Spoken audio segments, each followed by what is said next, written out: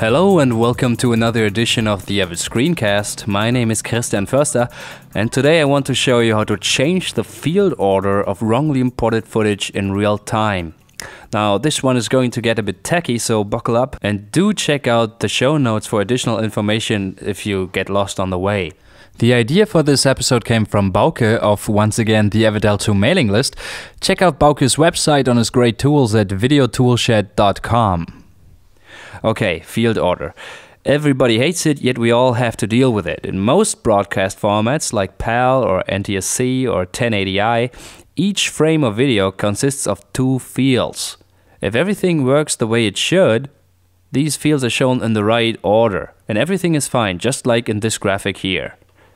All the numbers are counted up from 1 to 6. And notice that fields 1 and 3 and 5 are up, and 2 and 4 and 6 are the lower fields. Okay. When you import footage into Media Composer, it basically asks you whether the first field of each frame of the video that you're importing is the upper field or the lower field. Okay. If you make a wrong decision here, the imported footage will have a severe strobe effect, especially when there's motion. So something that should look like this will actually look like this. Very, very stroby. See, this is the wrong field order. The counting is all messed up. The 2 is before the 1, and the 4 is before the 3, and the 6 is before the 5, only because the fields are mixed up. The best way to solve this problem is to re-import the footage with just the opposite settings. So if you chose upper field first, you now choose lower field first, and you should be fine. Now let's say your assistant editor or somebody, not you of course, not you, but somebody else imported something with the wrong setting. The original file has been lost, so there's no way to re-import, or it's just too much of a hassle. It would take hours and hours to re-import, and you don't want to do it. And, you're screwed, basically. You're screwed! Well, there's an easy fix. You could just make the clip progressive, meaning that both fields of each frame are set to be occurring at the same point in time. Just like this. In our example, the numbers 1 and 2 are merged into one frame that displays twice as long. Same happens with 3 and 4, as well as 5 and 6. Now that's a viable option, but there's some quality loss in the image if you do that, and you have less time resolution. Remember, each frame stays static for double the amount of time of a field. Okay, but it's a viable option, so I'll show you how to do it.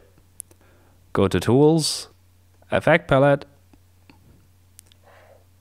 use the time warp, just put the time warp on the video,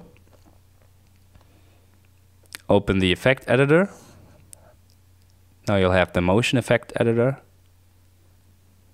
and say source interlaced, that's okay, output progressive. Use a good render setting. Don't use duplicated fields. That's a crappy render setting that should never actually be used. Pretty much never be used unless you do know what you're doing and you absolutely want to use it. I usually use blended interpolated. It's still real time and looks pretty good. So we'll leave it at that. And now your output is progressive and the strobing should be gone and you're good to go. Another great way to do this, which is actually lossless in real time, but a bit more complicated, is to use a specific mat key on the video. A mat key is a composition of 3 layers of video. The base layer on track 1, the layer that is keyed on video track 2, and a third video layer with a black and white graphic. See, this is the black and white graphic that determines which parts of video track 1 and 2 you will see. If part of the key signal is black, you'll see the stuff that's on video track 2. And everything where the key signal is white, you see the background. In this case, it's Berlin, Neukölln, or Kreuzberg. So how does this help us? I've created key signals for all standard video resolutions. You can download them from this week's episode post on avidscreencast.com/ASC04. There is one. It's just the black line, a white line, a black line, a white line, a black line, a white line, and so on and so on and so on. So you have to import the graphic that is specific to your video resolution. I have a PAL project, so I'll use PAL. Go to the options and set it to image size for current format. Video mapping is RGB. Field order for current format, that is okay because the graphic has no field order. And the alpha channel doesn't matter anyway because the graphic doesn't have an alpha channel. So, okay, and let's import that thing. There it is. Looks kind of weird here because Avid only shows one field of the image. No, it only shows the field that it has all the black lines, and the field with all the white lines you can't see unless I step through field by field. Now I can see it's black, white, black, white, black, white. So what are we actually going to do? Look at this graphic. We have 3 frames, each containing 2 fields in the wrong order.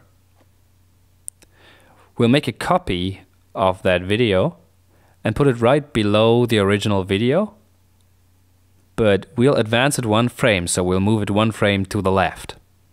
With the help of the mat key, we'll actually make each second field of the top video disappear. What remains to the naked eye is this. All fields ordered just the right way. Okay, let's try that. I'll copy everything that is on track 1 and just paste it back to track 2. Now we have the same stuff on track 1 and track 2.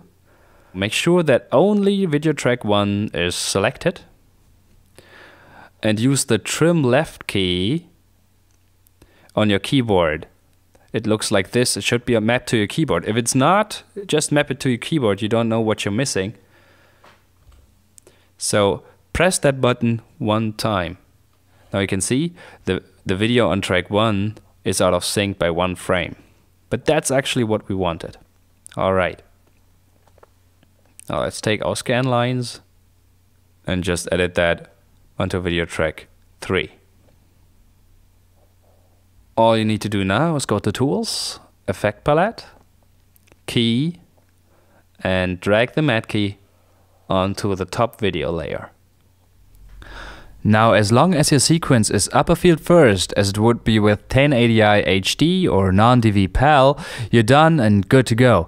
But if your sequence is lower field first, as it would be with NTSC or DV material in general, you'll have to invert the mat key to make the strobing disappear. Do that by opening the effects editor and hitting invert key. Now you're done. You see, while the concept may be tricky, actually doing it is totally simple and easy and, 1, 2, 3. So I hope you were able to follow my cruddy explanations. Again, check out the show notes if you want to know more about field order and stuff like that. But, it's good to know about that stuff. Alright, thank you for watching this episode of the Avid Screencast, even if it was hard. If you like, go ahead and subscribe to the podcast on my website, avidscreencast.com, or on the iTunes Store. If you have any comments or suggestions, like future show topics or anything, drop me a line at mail@avidscreencast.com, or just comment on the website. Don't forget to follow me on Twitter at twitter.com/avidscreencast, and check out my Facebook page at avidscreencast.com/Facebook.